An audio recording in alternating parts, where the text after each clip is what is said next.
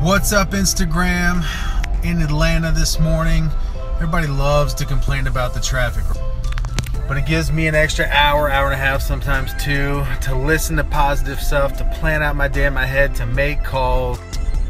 That morning commute is usually my most productive time, and it's done first thing in the morning. So it's all about perspective, right? The way you look at your current situation. You can complain or you can conquer.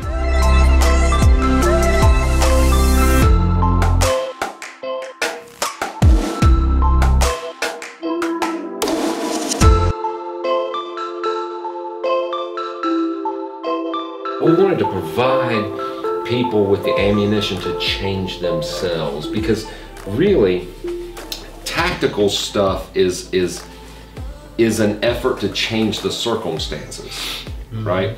If you take practical and self-development and you change the person, the circumstances automatically change. Does that make sense? Change the perspective. Change the perspective. That's changing the person. Exactly. That's right. I've talked about this idea of like the definition of hell, or my definition of hell would be ultimately one day upon your death, meeting face to face with the person that lived up to your full potential and being able to see what that person looks like. And I sat there and I thought about, what would I think in that situation? What would I think as I'm laying there? And it's regret. It's why. Why? Like what for? Why didn't I become that person? Why didn't I become that person? What was it that I decided was more important? And ultimately look what I gave up and who I could have been. That's a terrifying, terrifying place to be. But it's such an incredible perspective for you guys to have on a Saturday morning. Sorry to ruin your morning and thinking about negativity. But guys, think about that and don't let it discourage you. Let it drive you, because your story, the potential that you have in you, that story can change today. That story can change with a good workout this afternoon, with getting some self-development in. There's a Joe Rogan video called Be the Superhero or something of your own story. And one of my coaches, Sean Whalen, listens or watches that video every single morning.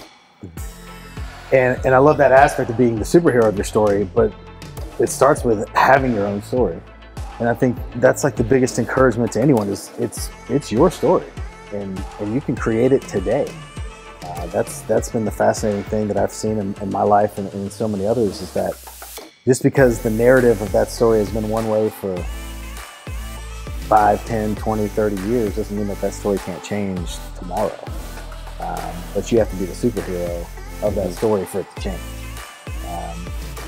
And literally, this guy watches that video every single morning. Like, that's just the mentality. Every single thing I do, every place that I go, every person I talk to, I think to myself, what would a superhero version of me do in this scenario?